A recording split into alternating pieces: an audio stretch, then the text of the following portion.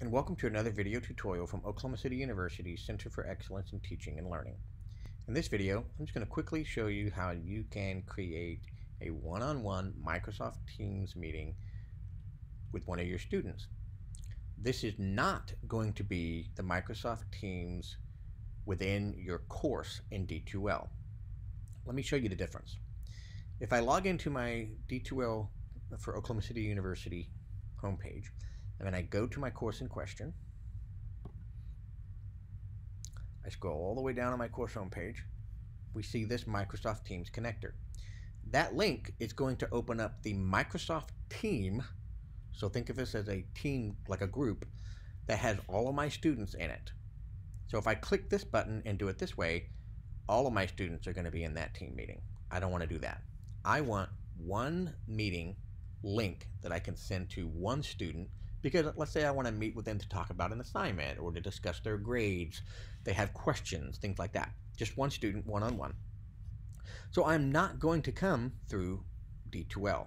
Instead, I'm going to go through Microsoft Teams. You can do this in the app installed on your computer, like clicking on the icon on your computer. Open up the icon, the Microsoft Teams, and all I'm going to do is come to Calendar. And then up here in the right-hand corner, I can create a meeting now and then copy that link that I can get access to and send that to the student. That might work. Let me show you how you could do that. Click Meet Now. Yeah, that's fine. Start meeting. Camera. Yes, I want to allow. Notice that the computer is asking me for permission to let this app let the program use my microphone and maybe even my webcam. So I'm going to say yes, allow. I'm going to toggle my webcam on right here. Yes, I want to allow my computer to use the camera. Click OK. There I am. And then I'm going to click Join Now. From here, I can copy the meeting link and paste that into an email.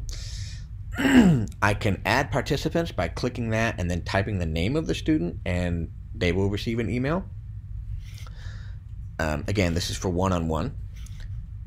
And this first option is if I'm going to do the meeting right now, the student's waiting on me at home or in their dorm room, and I'm going to email them this link. I could do that.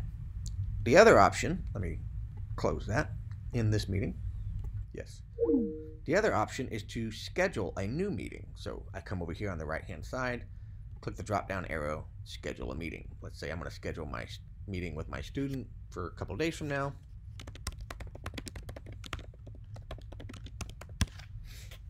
Here is where you would type the email address for the individual student that you were meeting with.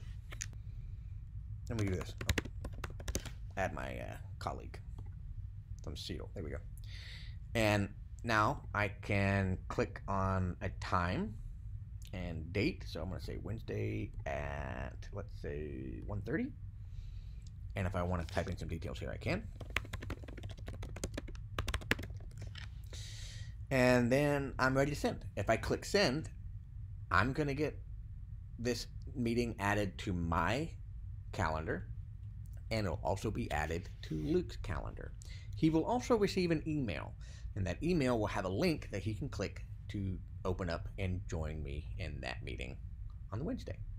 So that is how you can schedule a Microsoft Teams meeting one-on-one with a student. If you have any further questions, please do not hesitate to reach out to the Center for Excellence in Teaching and Learning.